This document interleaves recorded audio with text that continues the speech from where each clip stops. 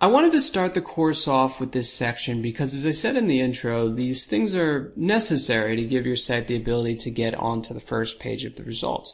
These are all things that you can do to your website and posts that are going to speed it up, help the search engine find your pages and posts, get people to stay on your site longer, increase the number of people who click on your site in the search results, and make your content more compelling for Google and your readers.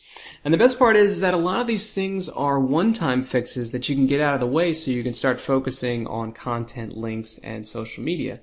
Now, the first part of this section is going to be focused on improving your site speed, how fast your pages load from the time someone clicks on a link to your site until they can see your page.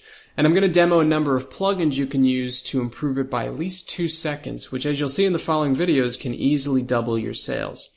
Now, Google needs to know that your pages and posts exist, right? And they do a good job of scanning the web daily for new ones, but they don't scan everything, and they don't always pick up on every new post. So I'm going to show you how to ensure that the search engines know about your content and that it shows up well in the search results.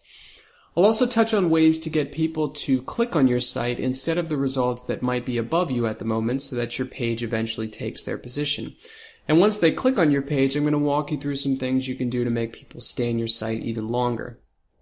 Finally, I'm going to take you through all of the things that you need in every post or page you create to ensure that Google sees your site as authoritative and informative, as well as show you some really cool programs you can use to audit your site.